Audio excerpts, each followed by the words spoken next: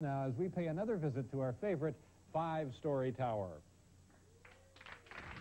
Hi. You know, there's a few things in life that need some explanation, and this is certainly one of those.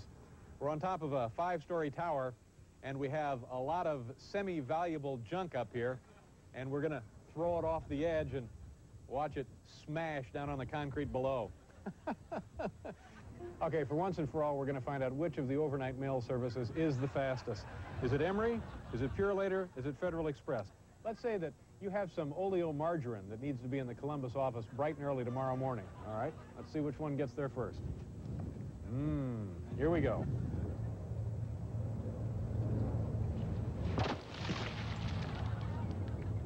One giant stuffed toy mouse and 3 dozen mousetraps, loaded, ready to go.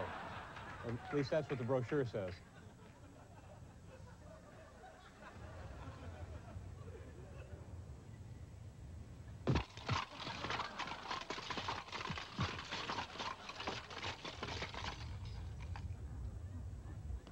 Well, here it is. This is the uranium-235 molecule, perhaps the most volatile of all in the atomic family. What happens when this baby enters a negatively charged electronic field? Let's find out.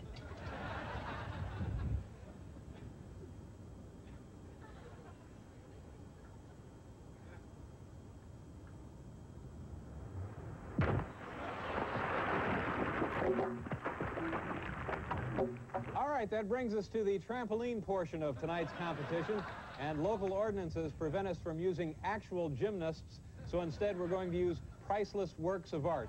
Here we go.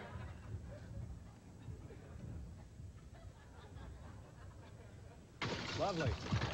A 7-2, a 7-4, a 7-6.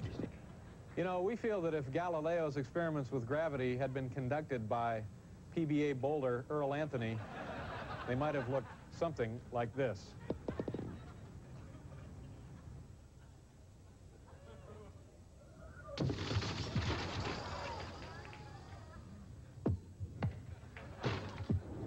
How about a nice big steaming crock of Dave's homemade 3-alarm napalm chili?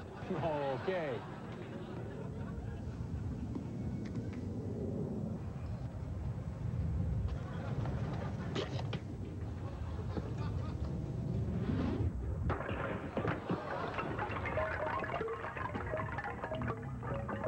You know, for me, one of the real disappointments of doing this show is the fact that we're never on December 31st. So I'm going to try and make that up to you tonight.